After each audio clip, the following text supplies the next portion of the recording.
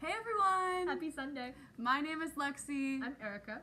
And we are praying that you are all doing well during this crazy time. We miss you and we are looking forward to the day when we can all be together at church again. So today we're going to be talking about the account of creation. Let's begin by talking about some of our favorite parts of creation. Erica, what's your favorite part? My favorite thing is the beach. I love the ocean and the sand and making sandcastles and going swimming. The beach is a phenomenal part of creation.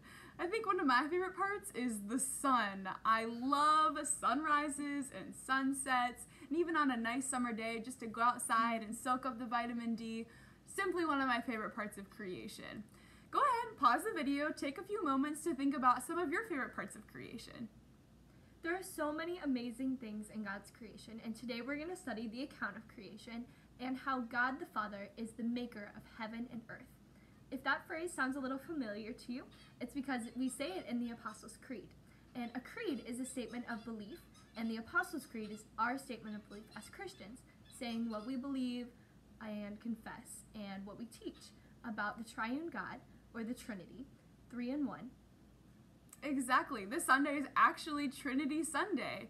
So the Apostles' Creed is split into 3 parts. The first part talks about God our Maker. It has 3 parts because, like Erica said, there are 3 parts of the Trinity. So today we're going to talk about that first person, the Father.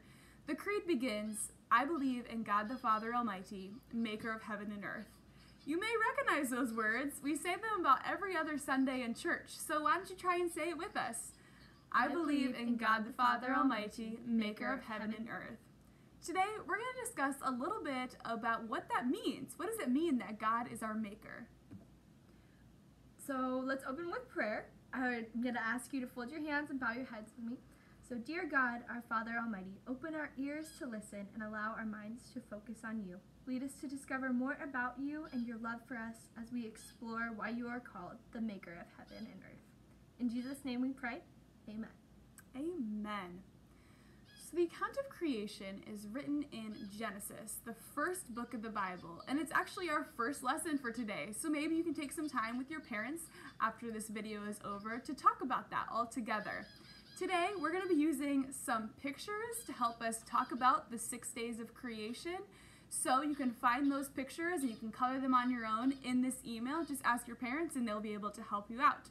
So, day 1, and we're sorry this is going to show up backwards, but we promise it's day 1.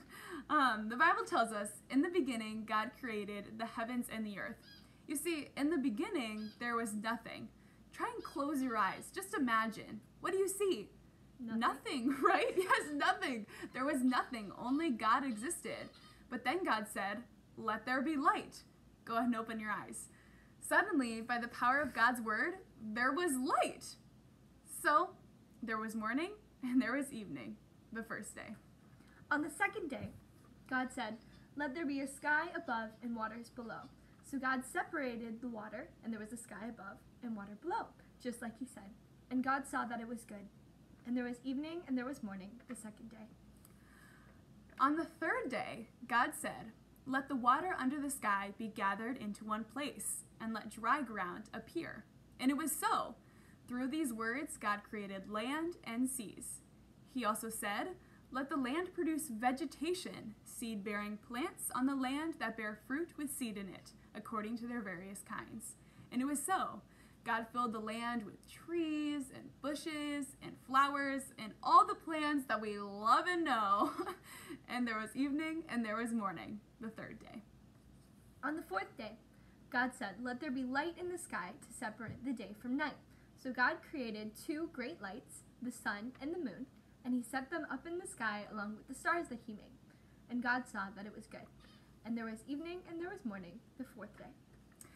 Now on the 5th day, God said, let the water teem with living creatures, and let birds fly above the earth across the vault of the sky.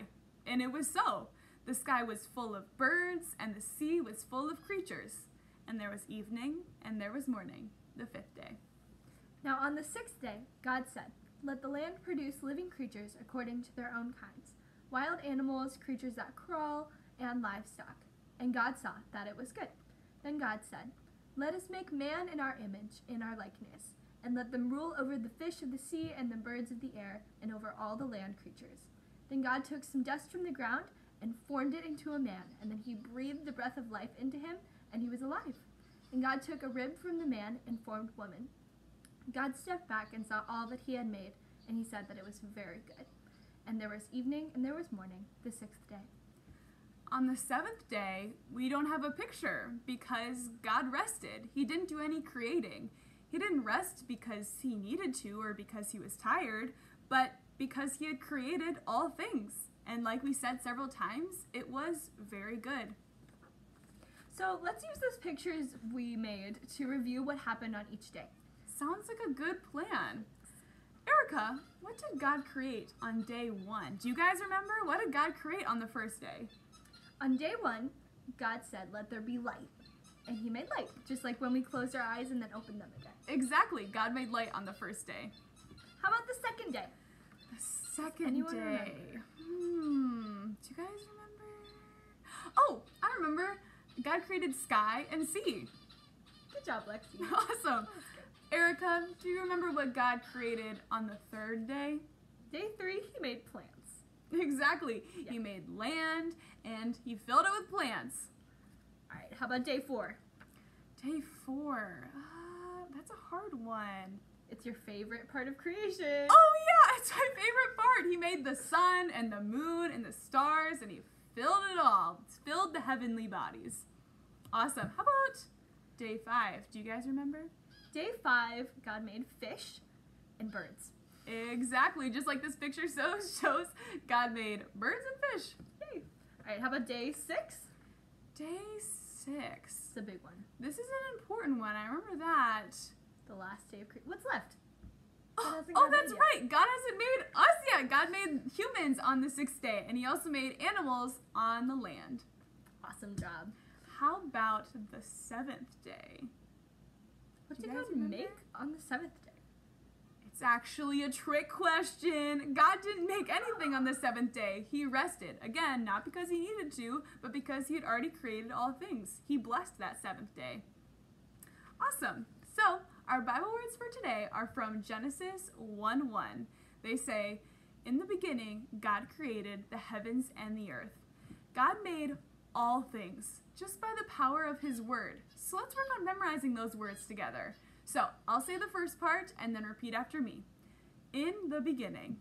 In the beginning. Awesome. Let's try it one more time. In the beginning. In the beginning. Awesome. Now let's move on to the next part. This one's a little bit longer, so I'm going to say it twice before I'll have you repeat after me, okay? It says, God created the heavens and the earth. I'll say it one more time. God created the heavens and the earth. Erica, will you try saying that with me? God created the heavens and the earth. Let's try it one more time. God created the heavens and the earth. Okay, time to put it all together. I'll say it twice, and then I'll have you say it with me. In the beginning, God created the heavens and the earth. I'm going to say it a second time. In the beginning, God created the heavens and the earth. All right, everyone, let's try it together. In the beginning, God created the heavens and the earth. All right, one more time, last time. In the beginning, God created the heavens and the earth. Good work. All right, so I want to wrap it up with prayer. You can fold your hands and bow your heads for me.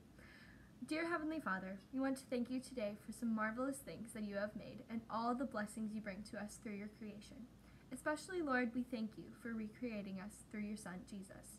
And God, keep us all safe and healthy during this weird time until we can see each other again. We pray this all in Jesus' name. Amen. Amen. Thank you so much for spending a portion of your Sunday with us. We are so happy you did, and we'll see you next week. Bye. Bye.